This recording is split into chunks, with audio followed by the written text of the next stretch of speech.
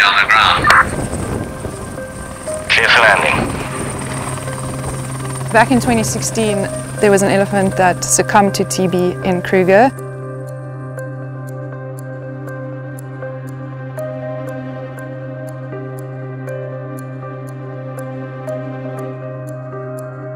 We were trying to understand what caused this to happen to this elephant.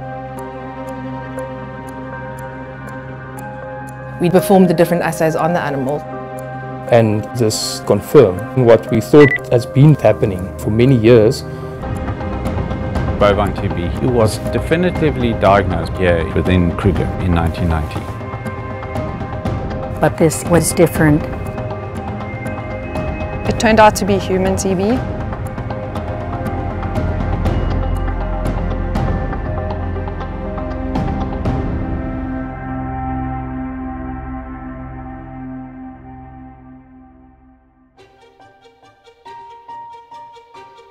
Bovine TB came from Europe with the first European settlers.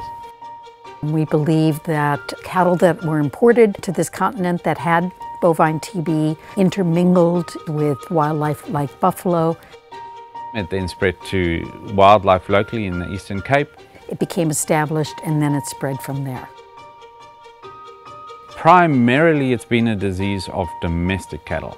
And it's only since the 1990s that we've been really aware of it being a wildlife disease.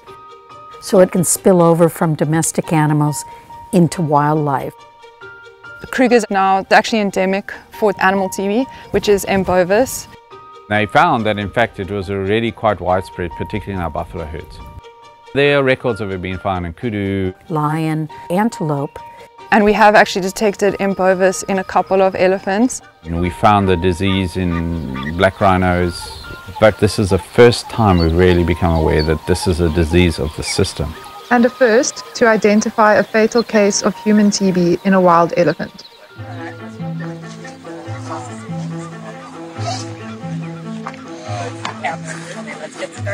TB often is only thought of as a human disease, but in fact it's a multi-host disease. We have to keep in mind that there's 11 Mycobacterium tuberculosis complex members. The more popular complex members are M. bovis and M. tuberculosis. Mycobacterium tuberculosis is mostly reported in humans. And typically animals get infected with M. bovis. So there's human strains of TB and there's also animal strains. And any one of them can cause the disease. So we use that general term TB to talk about the disease, even though the disease can be caused by the group of organisms that have different variations. So reports are increasingly being detected where we do find zoonosis and reverse zoonosis. In a wildlife park, TB crosses the border from buffaloes maintaining the disease into cattle, goats, soil, water, and subsequently into the owners themselves. So M. bovis can in itself be transmitted to humans. But that's one direction at the wildlife-livestock-human transmission interface. So it can be that if you have visitors visiting a wildlife park and people have a high burden of TB and they feed the elephants, then it flows back into the animal again. And of course, with conservation, once we get this into endangered species, then that is going to affect our ability to be able to move animals into new areas, to repopulate those protected areas because we don't want to spread the disease. But there's also major implications, both economically and also health-wise for the country.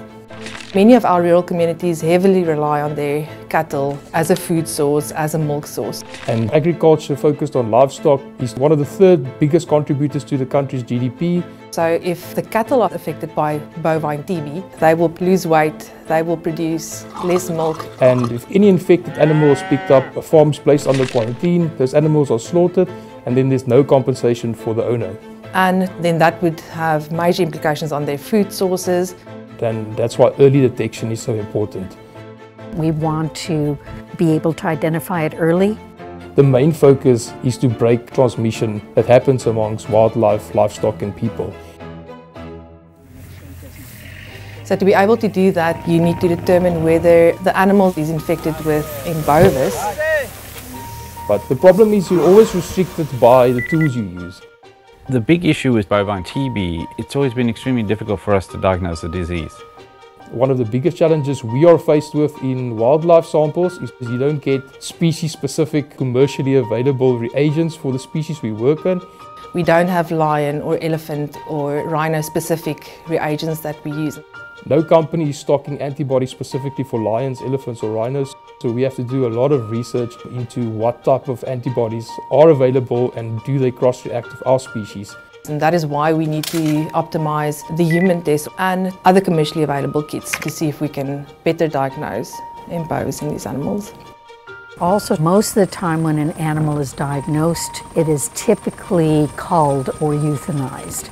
But when you have endangered species, you're not going to go around and cull all of the infected animals. So we have to get creative in the way that we then minimize the spread both within the park as well as on the boundaries. So our research focuses on animal TB. One of the main focus areas for the animal TB group is diagnosing bovine TB. So detection of TB in animals can happen in two ways. The one would be the direct testing, where you can directly look for the bacteria itself. By going all the way into the lungs to actually retrieve possible bacteria in the lungs. We originally started off by doing TB testing in animals that either died naturally or that were killed because of clinical symptoms. Initially, the only way we could diagnose it was to do a necropsy on an animal, take samples. But Stellenbosch has allowed us now to be able to diagnose the disease in the living animal, but in multiple species. So by using indirect methods, we draw blood from animals. And then if you see a response, that will be a proxy to if he had a previous infection or maybe he's currently infected or diseased. Which means that we don't rely on the animal being dead before we can actually apply the diagnostic testing. So we do work closely with some parks where we run test and slaughter programs for the past 25 years. So the animal TB group originally started off by doing TB testing in buffalo. That expanded and included many more wildlife species. We've been screening elephants now since 2016, and as part of that we collect blood samples and respiratory samples, which include bronchoalveolar lavage and trunk wash samples. TB typically affects the lungs, so we want to target site of disease. We typically try to recover about 200 ml of bowel fluid by going all the way into the lungs, which we then subdivide for our different cultures back in the lab. So we'll do mycobacterial culture back at the Stellenbosch lab to detect if the pathogen is present or not. Stellenbosch is taking it to another level. They're starting to look at the epidemiology of the disease. And they've seen a very significant drop in prevalence because of that intervention. What's interesting for us as an animal research group is that different animals have different levels of resistance to M. bovis. So now you're looking at a population level, you're looking at a systems level. So we're trying to understand what it is that makes some animals able to clear infection. Whether it's through minimizing density or genetics. And for us, it's interesting to do that comparative biology. So we get an idea of if this animal gets exposed to TB, does it develop disease? If it develops disease, does it die of it, or does its immune system manage to fight it? So the animal TB group is expanding into the One Health concept, whereby we're saying that the TB problem is not one-directional. So animal TB can be transmitted between species or even within a species. So people do infect animals, and animals would then become a reservoir for human disease, reinfecting humans again. Animal TB it's a global problem. There are literally millions of animals that are infected with TB all over the world. So here in Kruger National Park, we have over 20 different species that have been affected by TB. The big question of what's its impact has still been asked. We're still at the stage of developing tests for identifying those animals. The research is important because we need to know how we as researchers can help by developing tests. If we don't take care of the TB problem in our domestic animals, in our wildlife species, there will be overspill into our humans, and that will add to the total TB burden we see in humans. Because if we can't eradicate animal TB, we'll never be able to eradicate human TB because they're interconnected.